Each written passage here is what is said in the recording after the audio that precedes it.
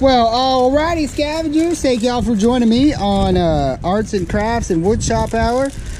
Got my little wood lathe out here. These table legs that we found in the dumpster a few weeks back. We're gonna just go ahead and get all this paint off.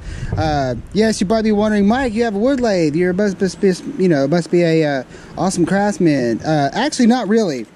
I can make one table leg that looks awesome, but the thing with table legs is you got to have at least four table legs make a table. So I can make a really cool table leg, but I can't make one look just like it. That being said, I can make really cool candlesticks. Anyways, but here we are. We're gonna go ahead and what the lathe I've actually found out is really good for. If anybody who's ever done like stripping of furniture, they know that when it comes to spindles, table legs, they're a pain in the butt because it's not an up and down motion. You know, everything's turned.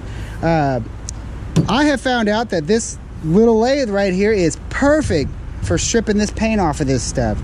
So what we're gonna do for y'all, we're gonna build a little console table, mostly made it from scrap wood and stuff, and you know, just try to enjoy our social distancing. Let's get it.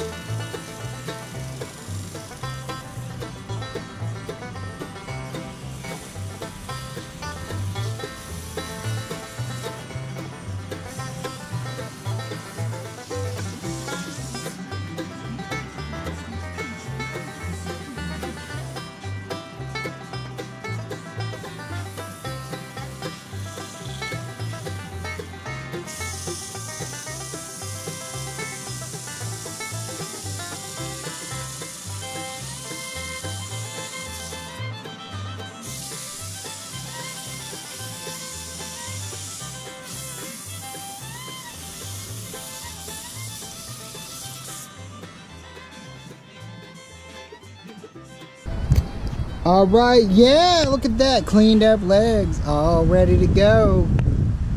Throw some primer and paint, baby, let's get it. Ow!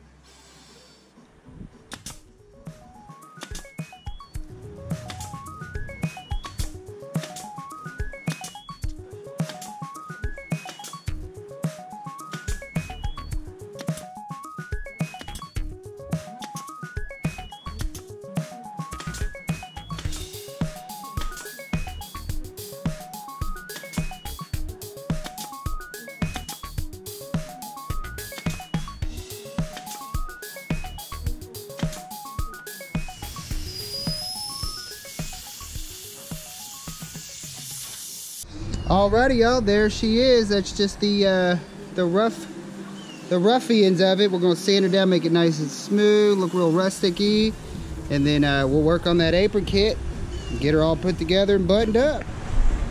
Well, alrighty, scavengers, it is time to put together our table apron kit. And the table apron kit is the little dealio that goes around, like with the legs. You know, get your legs here.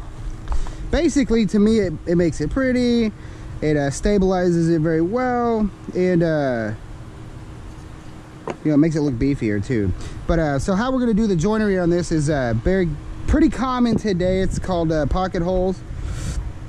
These will go into the legs, and then these holes that we have here on the back side going up, those are the ones that'll go actually at the bottom of the table. And then these two right here, those are the ones that are going to go into the sides of the legs. All right, well, let's go ahead and start putting this apron kit together and see what this table is going to look like completely assembled.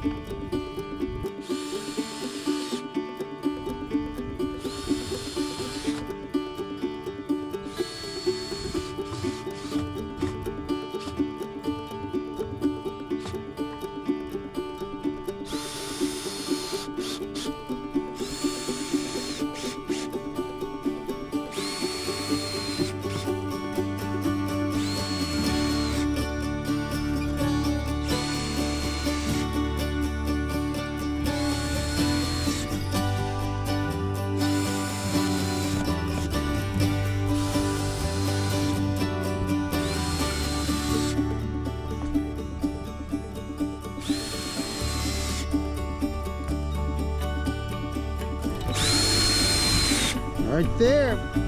So we're gonna go ahead and tack on this the little trim piece down here for the bottom. We'll add a little decorative touch to it. I like to always put my own little touch on it. Makes it look nice, I think. All right.